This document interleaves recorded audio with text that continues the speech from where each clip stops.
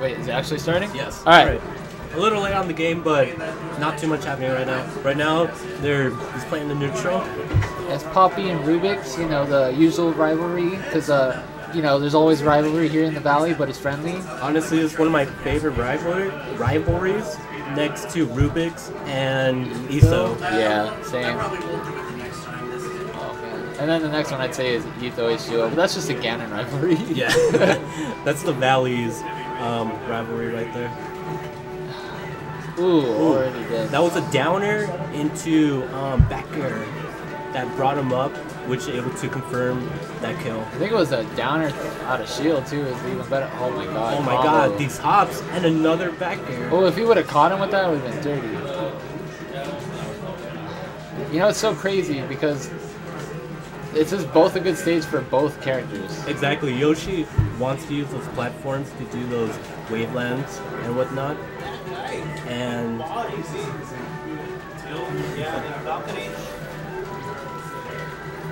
oh my god, Rubix. Rubix just has his number right now. What an unfortunate SD. I hope sPAPI doesn't let that get to his head too much.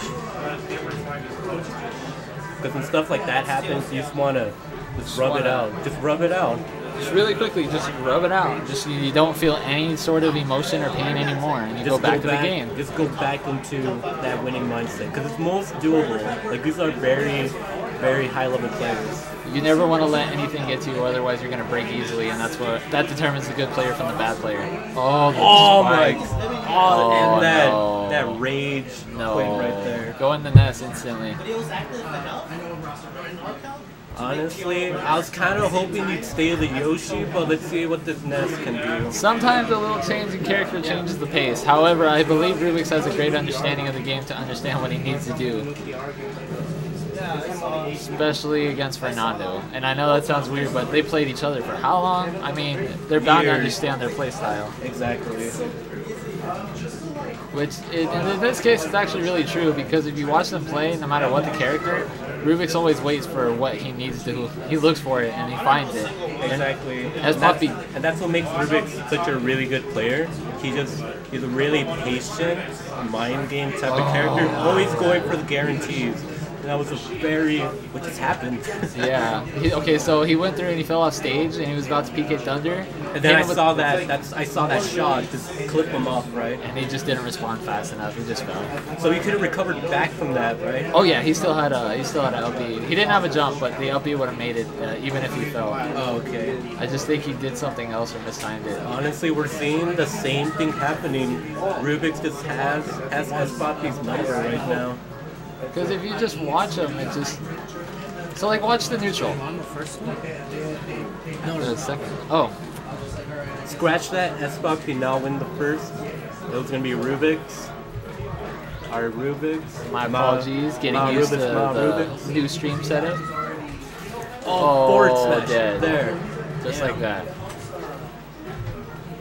It's music, though. I hear it. Oh. See, okay, yeah, like back to what I was saying. You watch them play the neutral, and it's not similar, but it's like, it's the repetitive thing happening over and over again, where it's hitting each other, shielding, hitting each other, shielding. And Rubix just has that really good call-out. Oh, man. Oh, not a good choice right there, though. Unfortunate SD. That was because of the Nair, didn't bring him enough, right? Yeah, he had too much landing lag, or ending lag, so he couldn't do anything out of it. Oh, God. That was so well spaced, too. I know. I think, however, he should have gone in more just because he could have covered more options by going in. Exactly. And Zero Suit's forward smash, it's a really good option. You even get from behind, too. Yeah, the backswing. So yeah, like right now they're doing the neutral, and it's Fernando's looking in for a way in, but he's trying to force himself in with loops. As a Ness player, I would think you would want to throw out your PK Fireball and use the dash stance in the grab. That's how your combos get started. And as Rubix as a player, you notice he almost does not commit to anything. He just actually spaces him out with being there. He plays so safe. Just like all this is happening because he well spaced himself. Trade a winner sends. Okay.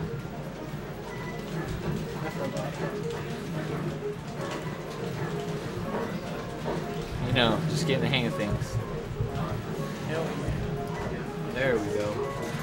Alright, back to the match. Boom.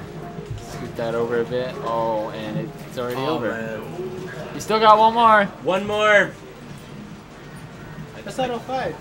It's winner semis. Forfeit. All right. Forfeit.